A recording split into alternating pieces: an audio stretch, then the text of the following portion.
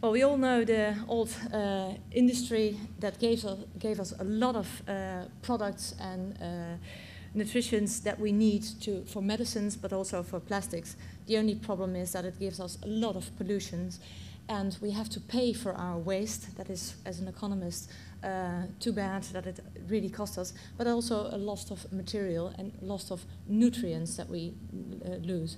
That causes the plastic ocean.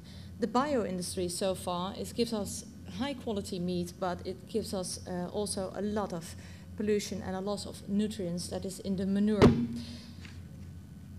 So I would like to welcome you today to the 21st century, in which companies really work together with research centers and together with governments. We do that by creating the bio-based economy plus vertical farming on open water to realize sustainable food safety health for 9 billion people in 2050. But we have to start today for that. Now, the bio-based economy is not already accepted and fairly debated about. What you do is you get the residue from the bio-based, from the farms, from the intensified livestock industry, but also nowadays the seaweed culture. You can use that as an energy source, and in our biomass production plant we have realized extra rendement of the wet residue, so that we actually get the nutrients out of it. We also get as a residue fuel bricks that can be used in our energy source, and last but not least, even processed water is being used for the irrigation. But the beauty is also that from the products that you saw on the left side, you can also use that as in the biorefinery and make the most beautiful products, like even cars that can be biodegradable, and the other plastics, but also the medicines that can be used. What you do actually is, like in the petrochemical industry, you try to use as less as inputs as possible and yet get the highest product yield. So then you get the medicines, you find chemicals for the car industry, of course. Then you get downgraded to energy, the biomass. Now what we did was to create, this is the concept, this is not the model, because we are a small and medium enterprise working together with a lot of companies to create the Cooperation Deep Arctic Water project. But I can't pay all the solicitors' costs to keep them framing our getting the infringement costs. This is what it looks like to have 6 layers of food production facility all add into one. You make it so large that it's 1 square kilometer, that's 100 acres. In that, you combine the horticulture together with the livestock industry, together with the macro and micro algae. One is for food and the other one is for the future energy supply. It's not there yet, but we are giving the research center the possibility to have that space and room, research center actually inside of our structure. And down on the bottom you will see the fish farming. The fish farming at this moment, as already mentioned this week, are creating a lot of pollution. In our structure it's semi-closed, it's on the bottom very closed, but only for the horticulture, and the livestock it is semi-open so that the fresh air can come in. We also lose multiple energy sources. I'm going to get there soon. What is the benefit of it? Well, we have the feature, of course, 100 hectares in which one industry's output is going to be the input of the others, because the seaweed can be used as food for the livestock compared to, and also after the biomass, we get the nutritions out of it for the vegetables and the flowers. It's an integrated supply chain, companies working hard together. They also finance it themselves. That's new, but the credit crisis made us sure that banks are saying no to us. What we did is found in Asia, most often, the commitment of the local government, and they are paying 20% of the total costs. It is a ship, so we do have the opportunity to get to choose the fiscal policy, and that's a very good thing for entrepreneurs. And we've got 3 types of structures. One laying in lakes, that's embedded in the soil. The second one is near shore and near rivers. That means needs a docking system that we've come across. And the last but not least, the one structure that's 24 square kilometer tested is going to be on open water. The benefits: lower opportunity cost of land. It's very expensive to have in Shanghai 1 acre of farmland. It's highly polluted, so it's also not really good. It's lower logistical costs, and we also use less water, and we can produce our own water. There are no costs for waste disposal because we are using virtually everything. It's not 100% cradle to cradle, but as near as possible as we can. And the beauty is that indeed, due to the diffuse light, we increase actually the biodiversity under the structure, as we are being told.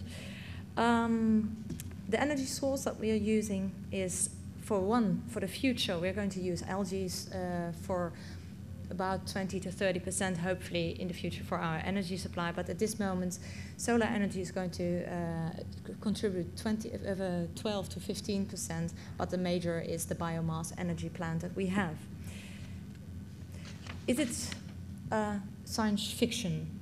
No. In the Netherlands it isn't, because in the Netherlands we have been working in greenhouse structures, not, as you can see on the left, well, on the screens it's a bit difficult. We are not growing most of our vegetables on soil. We are using stone wool, so we don't use soil anymore. We've been testing open, semi-open, semi-closed and closed structures. And therefore, we created high-yield crops, low costs and low emissions, but also a low irrigation system, so we don't need water that much. We built our structure modular built to prevent contamination and different layers. Well, and then the algae, of course, we've seen it all today. It's being realized since 2 years in the Netherlands. And in the Netherlands, you can see on the Floriade all the other stuff. And the good thing, the floating greenhouse structure is going to be built within 1 year in Rotterdam. Intensified livestock farming is already implemented. It only costs 10 kilograms of food to produce 1 kilogram of meat. So actually, Europe, we need to change to insects also.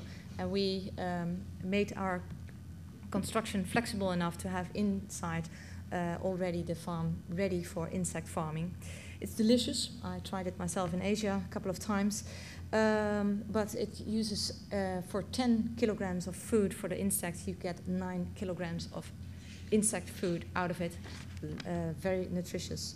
So a fact is, we have, due to the high performance material, still oil-based, sorry for that, and our special design created a structure that withstands even hurricanes and ships colliding into it. No contamination and a high yield due to what I already explained. Do we know everything? No, sorry, I'm human, so I do make mistakes. We've tested it with the highest precision, but we need actually your input as scientists. In the Netherlands, we are cooperating with a lot of scientists. Please, we also need the UK, Norway, and everybody else visiting from the United States and South Korea. Science fact is that the world population will increase to 9 billion people, and we cannot feed them with the food levels of 2012 that we're producing at this moment. The food prices will increase in the whole world, even in some countries triple before 2020. We in Europe have enough fresh water, but it isn't in the rest of the world. The one thing that we discussed with other delegates today is that Generation Y is the Facebook generation. We are opening up for discussions. We share knowledge. Please do that with us. This is how the distribution of food is now for China. Why has Asia a problem? The desert increases, urbanization, so the neglect of soil land. After 20 years, it is loss of its nutrients by not farming it well enough is increasing. the pollution of the farmland due to the coal mines and the dust that is coming onto it, the surface water, no recycling, virtually no recycling, and the new generation is highly educated, for instance, in South Korea, doesn't want to work in such a low innovative industry like the agricultural, so they really need to do that because they need to boost innovation over there. So we strongly advise the United Nations to increase the world regulations on pollution. Please increase the local development of vertical intensive farming near metropoles. Please do tests on farm products, on toxins, and of course we can export our knowledge and make a lot of money out of it too. What we did is we are part of the Bio-Based Delta. You see the logo on the right. They looked for enough bio-based. They also found enough companies working together. And you see Shell, Cargill, Dow Chemical, all the pharmaceutical industries, the local government working together, and very important, as I described earlier this week, that the small and medium companies contribute also to knowledge. Not only the science comes from university, but also from the small and medium enterprises, but they need to be protected, not only with only showing a concept instead of the real model that we really wanted to show you today, but we can't. Working together, they did it by saying no subsidy to multinationals if they are not cooperating with at least 8 companies, 8 small and medium enterprises. That's how you start to communicate with each other. So the fact is, are you ready for the 21st century? And if you are, then please come and visit us next week to the secret culture farming in the Netherlands. Thank you very much.